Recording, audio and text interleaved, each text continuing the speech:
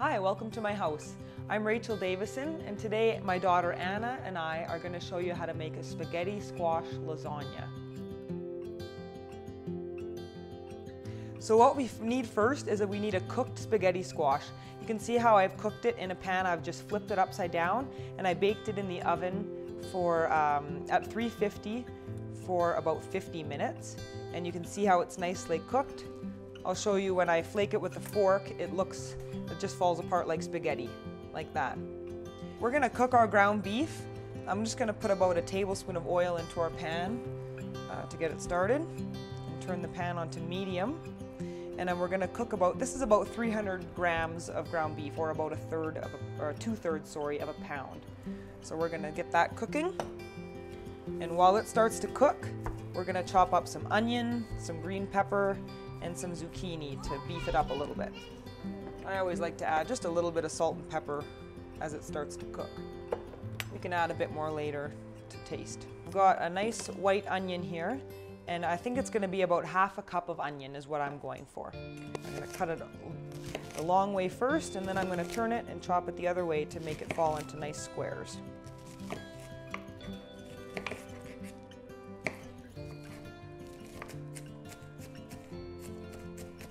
We're going to add that to our ground beef as it cooks, which is starting to sizzle nicely here, and let them cook together.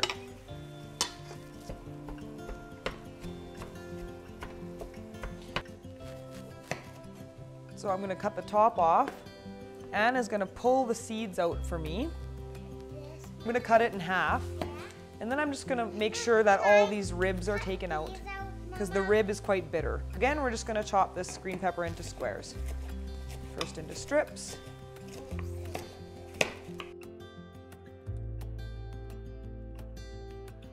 Add the green pepper to our ground beef, and we'll give it another stir. The onions are starting to cook. The meat is still a little bit pink, but it's getting there. Add just about a half a cup of zucchini. This is a yellow zucchini, or also called a summer squash. I'm just going to chop it also into little squares.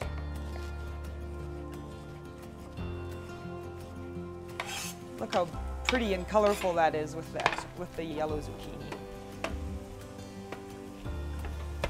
So you can just add your favorite kind of pasta sauce. I'm going to use a very simple marinara. When I'm in a hurry, I like to use this bought pasta sauce. When I'm at home and I've got time, I prefer to use a nice homemade tomato sauce. So whichever is up to you. Let's add about half and see where that takes us.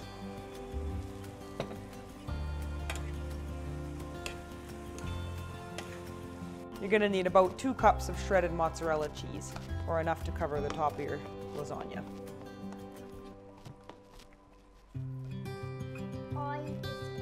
I'm using a 9x9 glass pan, because we're going to take some of our sauce and cover the bottom of the pan.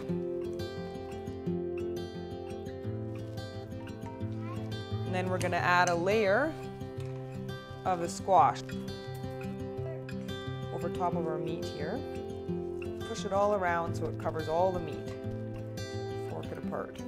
So I have 1.5 cups of cottage cheese here that we're going to use to cover the lasagna. Remember, the squash is actually unseasoned, so we're going to add a little bit into the middle of our dish.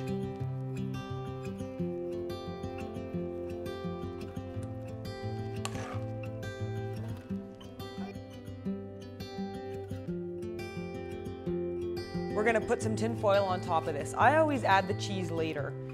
You can top it with cheese right now, but then when you put that tin foil on, half of it sticks to it, and that's just frustrating. So I'm going to put tin foil on it. I'm going to bake it for about 45 minutes, and then when that's done, we're going to pull the tin foil off, put our cheese on, and then let it bake. So we're going to bake this at 350 degrees for about 45 minutes, or until it's bubbling.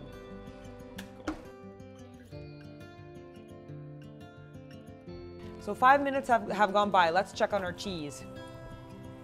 It's looking really good, and if you want to pull it out now, you totally can. If you like it for your cheese to brown, then what I often do is just put it on to broil for a few minutes. So let's do that, but you got to keep a close eye on it. Good, our spaghetti squash lasagna is ready. I love it when the cheese is toasted like that. It's beautiful. It's important for this recipe to allow time for it to set, otherwise it's going to be quite runny on your plate. So we're going to let it sit here for about 15 to 20 minutes before you want to serve it. If you found this video helpful, hit the like button and subscribe for more videos.